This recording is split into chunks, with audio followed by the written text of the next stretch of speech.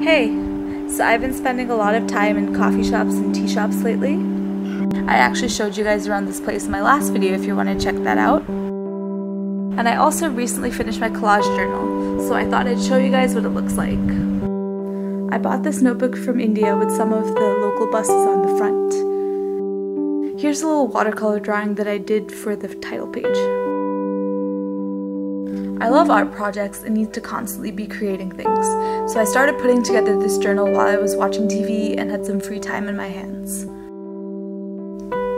Most of these pictures are from Nylon magazine, which I love a lot. Their typography, layout, and color palettes are so beautiful.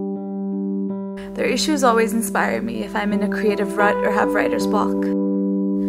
This journal is mostly just pictures, but I like to mix things up every once in a while.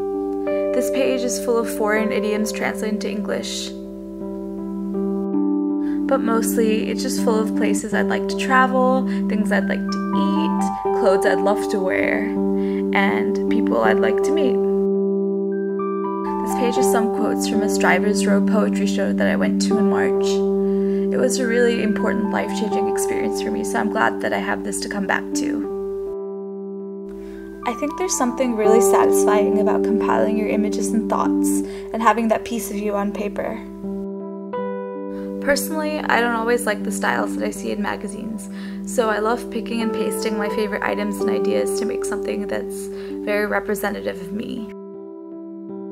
I bet this will be really cool to go back to when I'm older to get a better sense of who I was before through seeing what I used to like.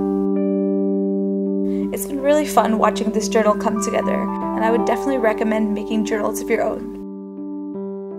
Hope you enjoyed this flip through, and I'll see you guys in the next video. Bye!